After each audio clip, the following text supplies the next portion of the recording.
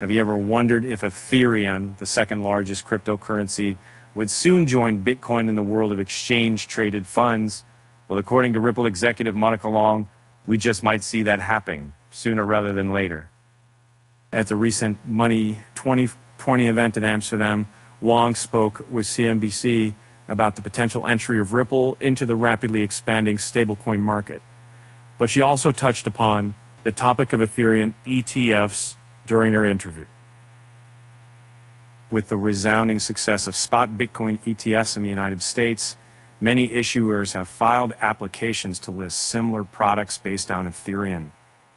However, some skeptics question whether some of these Ethereum ETFs will enjoy the same level of acceptance among investors, retail or institutional.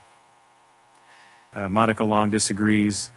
She points to the increasing awareness and understanding of cryptocurrencies within the investment community, along with influential players like BlackRock entering the scene, as reasons why it concerns over the failure of Ethereum ETFs are unwarranted. In fact, Long argues that Ethereum ETFs tracking the spot market could serve as a major catalyst for crypto adoption. As Ethereum continues to play a pivotal role in these securities asset tokenization and the burgeoning decentralized finance economy, substantial capital inflows are expected. An Ethereum ETF would enable easier access to this growing market for a broader audience of investors. So who knows, maybe one day soon, we'll all be able to add Ethereum ETFs to our portfolios alongside their Bitcoin counterparts.